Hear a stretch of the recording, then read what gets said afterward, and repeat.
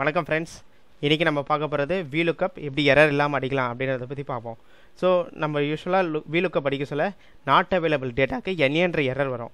So எனக்கான அந்த NAக்கு பதிலாக நியூ எம்ப்ளாயி அப்படின்ற மாதிரி வரணும்.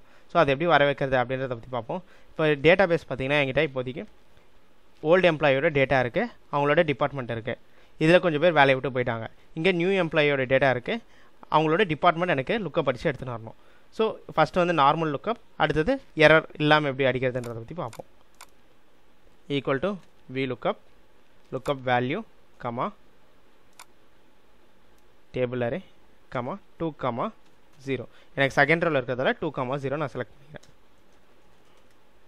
பார்த்திங்கன்னா நமக்கு 3 எம்ப்ளாயிக்கு NA அப்படின்ற மாதிரி வருது. அவங்க நியூவாக ஜாயின் பண்ணியிருக்காங்க.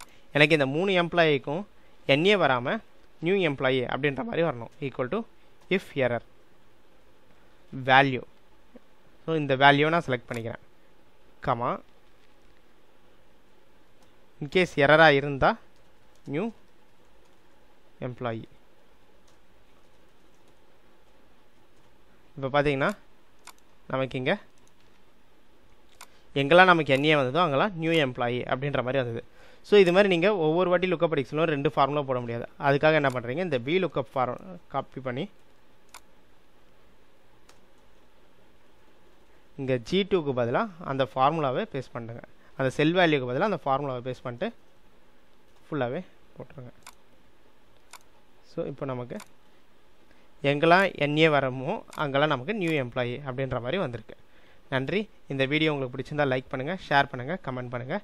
மறக்காமல் உங்களோட கருத்துக்களை கமெண்ட் பாக்ஸில் தெரிவிங்க.